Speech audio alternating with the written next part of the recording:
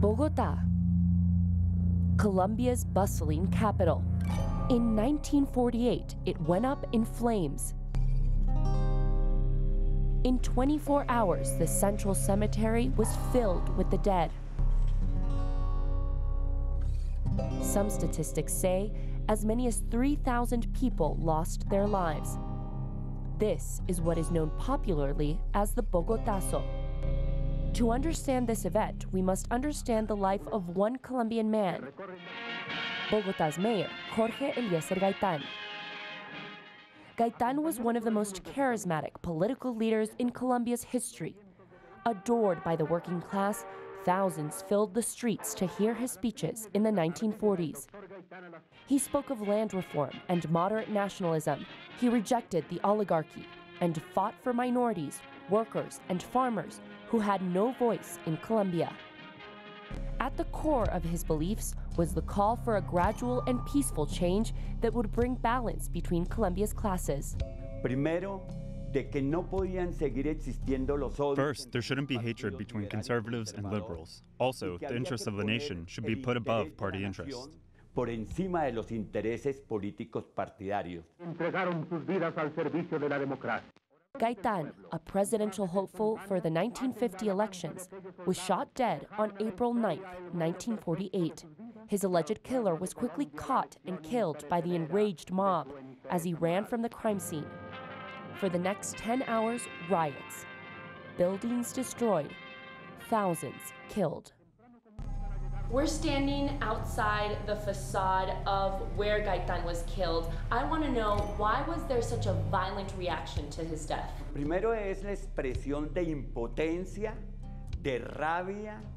First, it is an expression of impotence, anger, and vengeance felt by the public and the Gaitán supporters for their charismatic leader. It is the accumulated pain, the hopelessness of a shattered hope. Pero es el dolor acumulado, la impotencia. The Bogotazo marked the beginning of a brutal decade of violence known as La Violencia. The rural conflict between conservative and liberal parties left 200,000 dead in just 10 years. Y posteriormente esa violencia se extiende a distintas regiones del país. The violence triggered by Gaitán's death later spread to other parts of the country, and a resistance began against the conservative government by liberal guerrillas. These were the origins of the new armed movement. Que lo van a expresar las guerrillas liberales.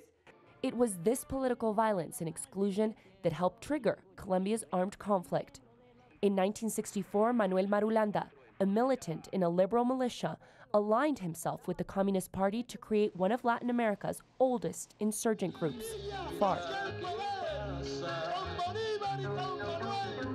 Gaitán's daughter, Gloria, says her mother always warned that Gaitán's socialist ideals would create powerful enemies in the ruling conservative classes. Mi mamá siempre le advertía que no lo iban a dejar. My mother always told my father they would never allow him to reach power. She said, they will kill you as they are killing your followers. But my father said, I will never be killed. A todos tus seguidores, a ti también te van a matar. Y mi papá decía, a mí no me matan. It has been 70 years since Gaitán's death. Close to 500,000 Colombians have died trying to achieve his ideals of equality, peace, and unity. And even after the peace agreement between the Colombian government and the largest insurgent group, FARC, the deaths continue. One international non-governmental agency reports 22 social activists died in January of 2018 alone. Every other day, trade unionists, land activists, and human rights defenders are killed. Colombia es un país de magnicidio. Colombia is a country of assassinations from the left and the right. De derecha, de izquierda. Since 2011, the Colombian government has declared the day of Gaitán's death, April 9th, as the National Day for Memory and Solidarity with the victims of the armed conflict.